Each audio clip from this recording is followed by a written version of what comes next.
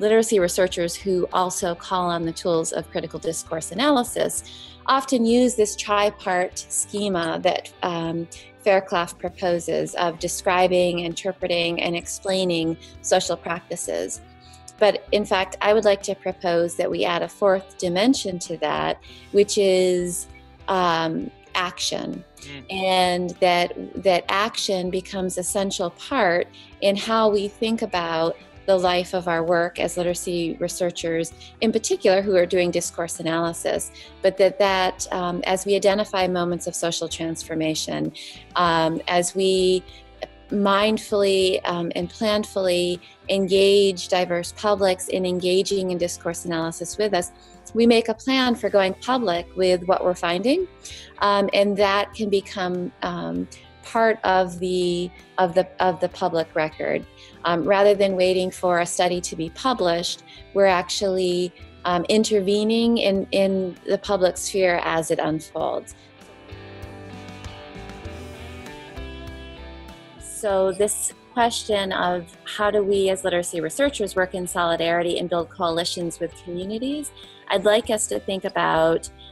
building coalitions within the academic community, and in particular, the actions that we can take within our own work as scholars, and really interrupting what folks have talked about in terms of citation segregation, which speaks to a larger epistemological problem about the recognition of scholarship of scholars of color and scholars from the Global South. And I think that when we think about building coalitions, that coalition work happens within the parentheses of who we're citing and in our bibliographies of who we're citing. I recently went to a few talks that were more or less on similar topics in literacy research, and one was by a scholar who identifies as white, one was by a scholar who identifies as African American. And what was striking to me is that the scholar who identifies as white, all of the references were scholars who were other white scholars. And the scholar who was African American, all of the scholars were people of color. And I just think that that's a profound, for me, it was a profound example of the ways in which as an academic community, we're not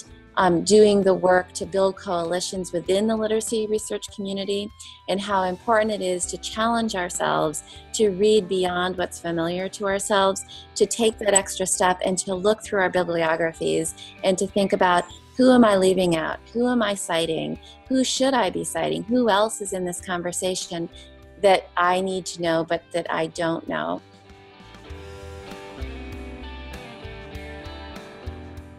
You know, as we think about sustaining coalitions, as we think about sustaining relationships in our work as literacy researchers and teacher educators, that I think that positive discourse analysis holds a whole bunch of potential for identifying moments that we like, you know, moments that that represent social transformation, that represent love, that represent interracial alliances, and pausing those and looking more carefully at discourse practices that we like, so that we can get better at building those in our work.